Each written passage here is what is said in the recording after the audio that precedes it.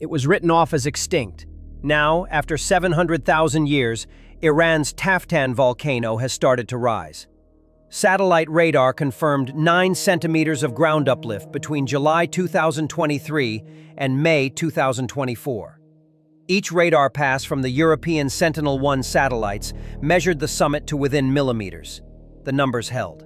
Taftan was moving. The signal came from a small zone less than 2 kilometers across near the summit. Modeling placed the pressure source about 600 meters below the surface, shallow enough to reach by drilling, yet deeper than any recorded vent activity. That's where the pressure is building. Nothing external triggered it. No major earthquakes, no storms, no rainfall anomalies. The timing rules all of that out. The deformation began quietly in mid-July, spread over 10 months, and stopped in late May. But the ground never settled back. The inflation is still there. By early 2024, residents in Khash, 50 kilometers away, started reporting the smell of sulfur.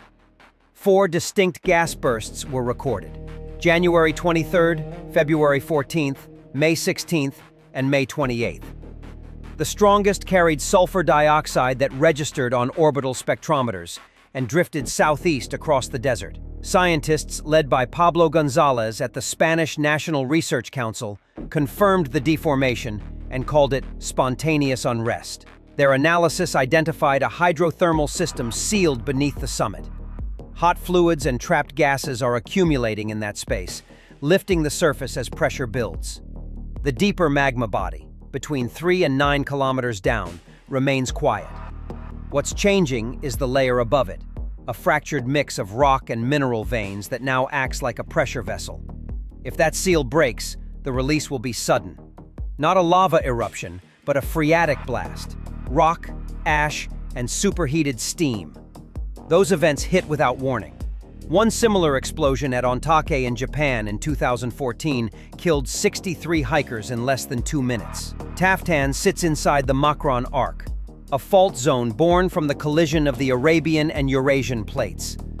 The same region produced the 1945 magnitude 8.1 quake and a regional tsunami. This arc was always considered low risk because its volcanoes were thought to be ancient remnants. That assumption is gone now. The research team stresses that no instruments are on the ground at Taftan. No seismometers, no GPS stations, no real-time gas sensors. Everything we know comes from spaceborne data. If activity accelerates, there will be no local warning. By the time the radar shows more uplift, it may already be too late. Taftan isn't alone. Krasheninnikov in Russia erupted in August 2025, its first in 5 centuries. Iceland's Reykjanes belt fractured and erupted after 800 years. Edgecumbe in Alaska, Alade in the Kurils, and Kanlaon in the Philippines have all reactivated within the last few years. Different continents, same signal. Long-dormant systems swelling, venting gas, and showing shallow pressure zones where none were seen before. The profiles match. Steady uplift, heat increase, no return to baseline.